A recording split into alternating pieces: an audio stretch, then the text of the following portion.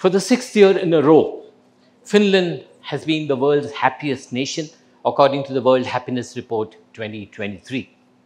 So what is happiness? How do we define happiness? Where do we find happiness?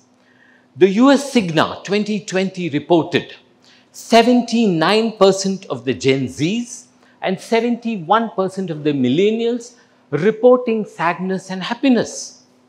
And mind you, by the year 2030, 75% of the global workforce is going to comprise of Gen Zs and millennials.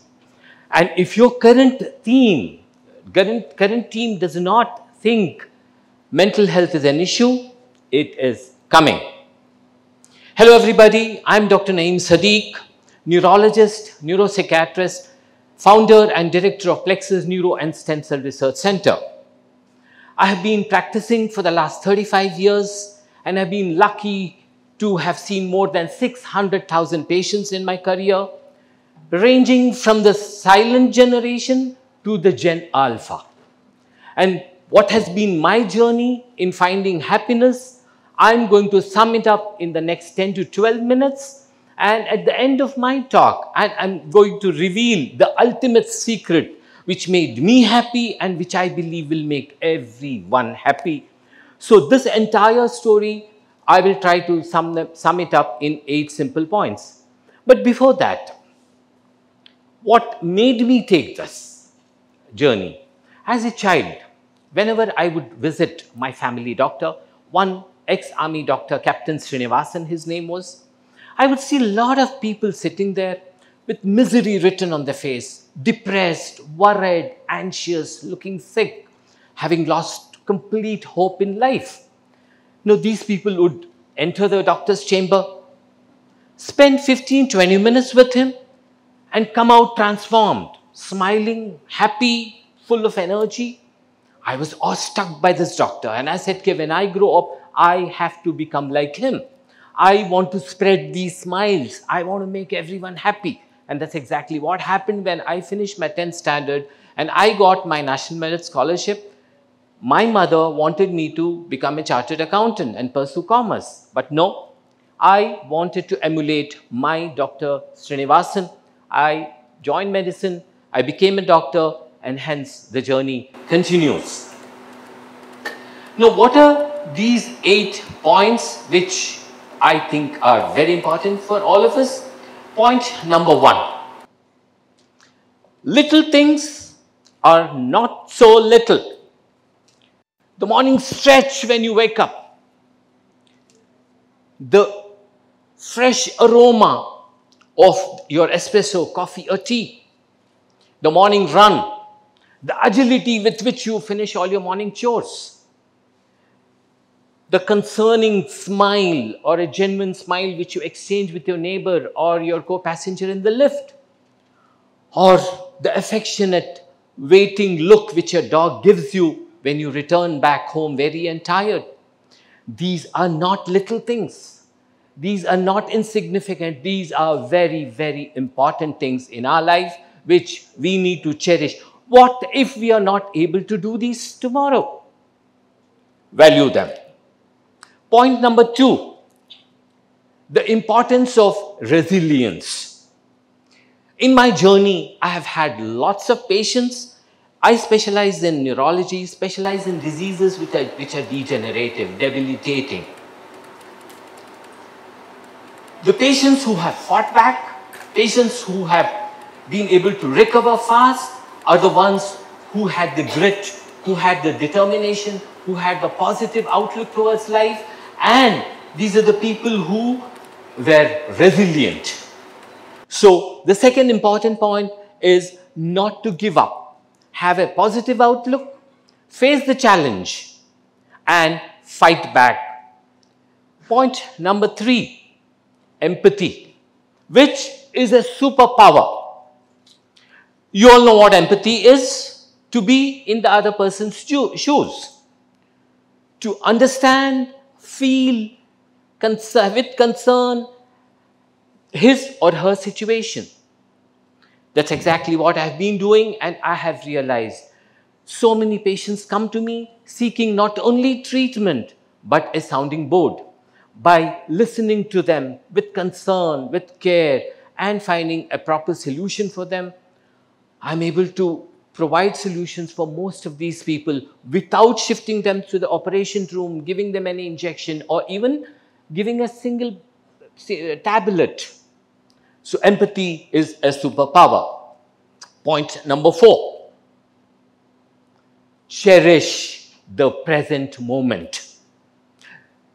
Live. Don't ruin your tomorrow thinking about today. Tomorrow will come with its own problems, with its own worries, with its own challenges, and you're going to face them. 2020, COVID came and opened our eyes to enjoy the moment, to live in the moment, because we do not know what's going to happen tomorrow. The moment my patients get a diagnosis of any of these degenerative diseases, they come back to me. Doctor, when am I going to die? How long will I live? Can you increase my lifespan? I tell them, no. I cannot increase your lifespan. I cannot push your date of death. I don't know. I cannot add days to your life. But yes, I can help you add life to your days. Like the famous song in one of the old movies said, "Marne se pehle jeena seekh lo." Let's live. Anyway, we are going to die. So cherish the present moment. The next point, the importance of social connections. Human beings are social animals. If you have somebody, a friend, family, with whom you can share your joys and sorrows, a shoulder on whom you can rest your head and pour out your worries, value it, cherish it, because you're blessed by God to have such a relationship. Patients who have a strong social network, who have a strong connection, these are the ones who bounce back, come out very, very fast from their whatever disease they are suffering from. So, valuing the social connections. The next point, which is very, very important, is respecting the uniqueness of individuals. Every human is unique. Despite the diversities they have, learn to respect that. Do not be judgmental. I am a doctor, I'm a senior consultant, I have been across the globe. Look at me. I have tattoos all over. I wear beads and bands and bracelets and rings. I have earrings, studs. I do what I want to do. I've been judged. But then you don't be judgmental. This builds trust. This builds confidence. So respect diversities and know that each human is unique. God has made him special. Talking about uniqueness, I would want to delve a little more on another population, a set of population which is very unique, that is the children. Now, the reason I want to talk a little more about this is because children are small adults. You groom happy children today, they are going to turn out to be happy adults tomorrow. Lot of millennial parents come to me seeking advice on nurturing, seeking advice on how to parent them. Maybe having nuclear families, staying away from their parents, both husband and wife working, having their own work stress, and the child's unlimited access to the present generation, present day entertainment could be the possible reasons. But then, looking at the various types of parenting, I always have been recommending, I believed in that, I have followed that, and I advocate the authoritative style of parenting, which strike a balance between being nurturing and responsive while maintaining the boundaries and structure. Now, this results in children who feel safe, who feel secure, who are creative, who have problem-solving skills, who have logical thinking, who turn out to be confident and ultimately happy. That's exactly what we want. I want, all of us want our children to be confident, happy. This style of parenting gives rise to these children, who in turn build a happy nation, a happy population. And finally, the most important thing which I had mentioned, I'm going to share with you, the ultimate mantra of happiness. Having this sense of being responsible, the power of being, what is it? Do what you love.